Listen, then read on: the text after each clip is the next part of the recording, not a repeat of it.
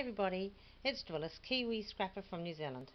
I'm here to share with you today a project that I actually made probably about 4 years ago, and it was for a competition in a doll group that I belong to, a doll collecting group, and we had to take a sock, a white sock, and we had to make a doll from it. So sorry, I keep picking at stuff as I say stuff. So I decided that I would do my doll as Princess Alice, which is one of Queen Victoria's children, so a little Victorian girl, a very wealthy little Victorian girl, of course, a very privileged little Victorian girl. So I made my sock up to the basic pattern, and then I decided that I wanted to have some movement in it, and so I put armature into it, which means that her arms and her legs could be moved. I was the only one in the competition that actually did that, so that was pretty cool. And I actually won the competition with this girl. So yeah, so just to show you, she is a sock. It's just one sock, and you can move her legs, and you can move her, straighten her leg, and do all kinds of wonderful things with her.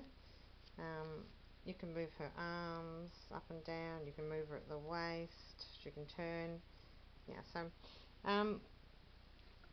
it's just a real quick video. I just was looking at her and I thought, well, you know, there are some doll people who do scrapping as well as dolls. This is a lovely little jeweled mirror that I found. I don't know where I found it, probably in an op shop, I imagine. Just beautiful, and I thought that is fitting for a little princess. So it's a real mirror.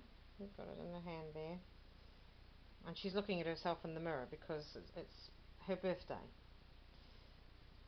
I made her up. I found a picture of Princess Alice, and she was wearing a dress virtually the same as this, in similar colours.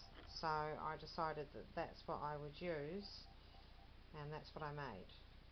So this is a beautiful frilled. I did it as a circular pattern, which is, sorry, that's, excuse me, the phone's ringing, and my little Papillon in the craft room with me, who's normally quiet, is barking. Yeah, so I made it on a circular pattern, which is how they did them in about 1850 when this little girl was around, and did it with some pleated trim on top of the satin, and it's all kind of lined underneath as well, so there's no nastiness or messy business showing there. And then I put an overskirt with white and with embroidered things, lace and trims with amber. That's my other dog, my golden retriever, barking at the kitchen now because he's disturbed. And then I did her face and her hair. I did her hair out of mohair and wound it. It was in ringlets, but over the years it's dropped out. And I had never done a face on a doll before. I'd never made a sock doll before either, but I did her face. I practiced several times on paper and then felt brave enough to do it because I'm not an artist, but I think she came out okay. Yeah, as I say, her hair looks a bit of a mess now, but it was in lovely ringlets to begin with. So, and she's got a full set of, I made the little shoes myself as well in satin with little topaz things. And she's got, now, you know, this little princess would have had silk underwear, I'm sure, but you know, I gave her cotton. I guess cotton was pretty much for luxury in those days as well, because it had to come from the British Empire in India.